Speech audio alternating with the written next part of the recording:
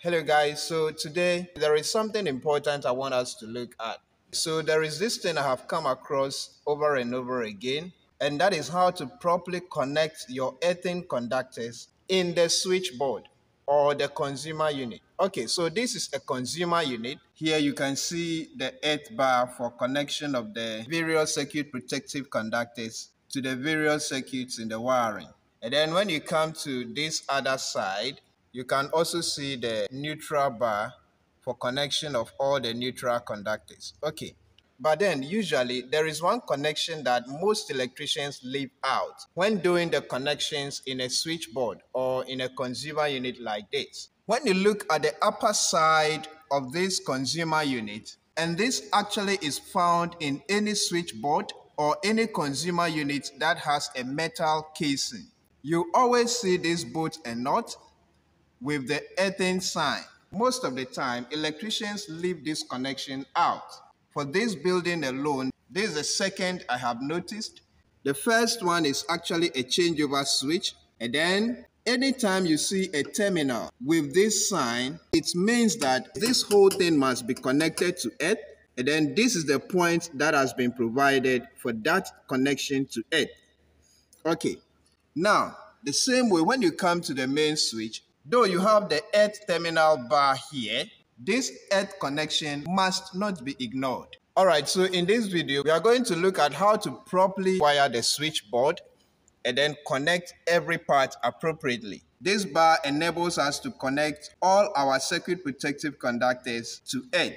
And so this bar itself must be connected to the earth that is buried for the installation. So for us to properly connect the system to earth, we would have to connect this bar also to the metal casing of the switchboard. And this is the terminal that is provided for that connection. And so it must be connected. Now, this is what you can do. For proper connection between this terminal and then this point, we would have to use a cable lug to do that properly. All right. And when using cable lugs, you need a crimping tool. This is a simple tool for crimping your cable lug to your cables. So here you can see that the main earth conductor is already connected to the earth bar, to which the other circuit protective conductors are connected. But then this connection that is left here must also be connected. In this case, you realize that the overall conductor of the cable was able to enter freely into the terminal on this bar. And so there is no problem with this connection. The only thing that was left out is the connection between this bar and then the main housing of the switchboard. Okay, so that is what we are going to do now. So here, for proper connection to the frame or the housing of the switchboard, we need a cable lug to do that connection. Okay, so you get a cable lug like this, crimp it like this.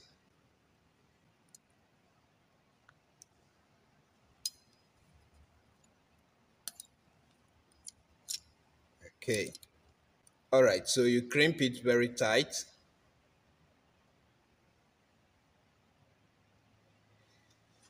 So first we lose this,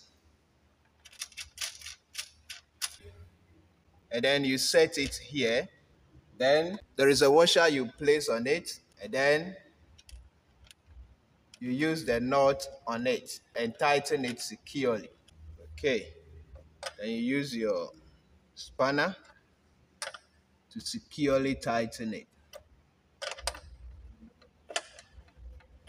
All right, that is properly done. So now we send this cable and then we connect it to the earthing bar like this, and make sure it is properly tightened. Okay, so from here to the top. So that is correct.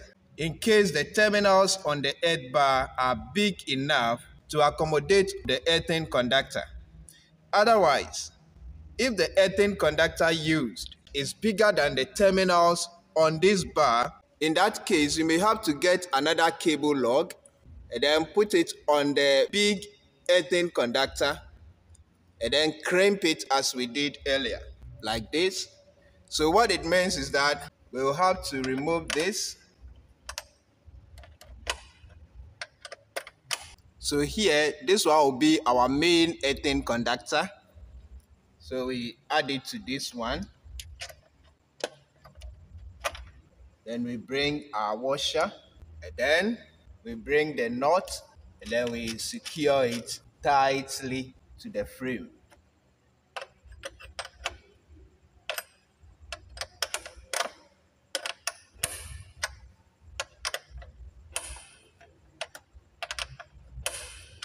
Every connection must be properly tightened, very tight.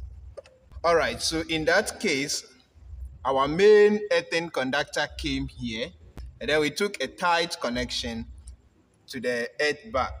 And for this to be properly done, you need the cable lugs to do that.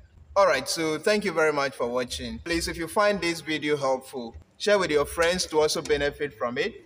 And in case you have not yet subscribed to my channel, please kindly subscribe so that you'll be notified when I post my next video.